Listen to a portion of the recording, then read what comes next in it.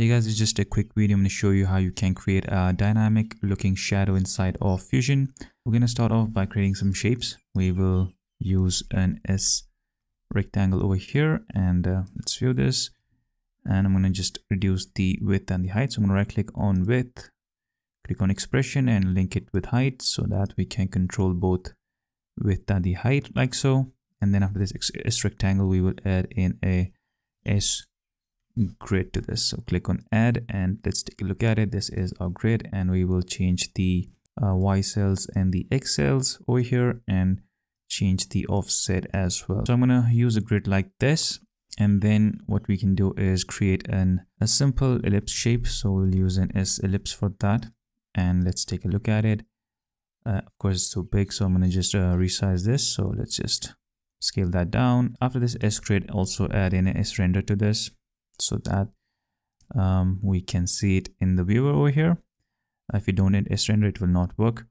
Then after the S ellipse, we will add in another S render to this, and we will merge these two together. So this will result in merge one. Take a look at it. So now we have both the ellipse and the rectangles over here, and I want to put some gap between these rectangles over here. So I will change the X offset a little bit. So yeah, something like that. We can animate the shape, but for now let's just change the color. So I'm going to go to the X rectangle and go to style, and let's give it a random color. After the S rectangle, you can add in an effect called raise. So if you add that in, then you can see that we have the raise over here, and you can just move it around.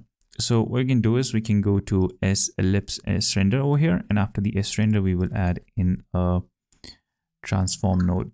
So search for transform, click on add, and on this transform we will right click in the center and click on publish. Now let's go back to the raise over here, and we can right click in the center, go to connect to, transform one and center, and now you can pretty much change the position of the transform, and the raise will react to the location of this ellipse over here. You can go to the raise over here and change the settings. You can change the look of it. There is also another node, it's called light raise, if I'm not mistaken. So let me just find that. Yeah, it is light raise, and pretty much looks the same, but it has some extra bit of controls over here. So again, we'll go to the position over here, right click, connect to, transform one and center, and then we can just move it around anywhere that we want. So let's go to the right raise, and we can change the colors as well. If it does not work, then you have to change the source threshold. If you increase it, then it will change the color as well. But then you have some other options over here that you can play around with. You can increase the length and the softness and the brightness over here as well. You can change the composite type as well over here. Again, this will react to the shape over here. What I'm gonna use though is I really like this real shadow fuse that you can find in the reactor.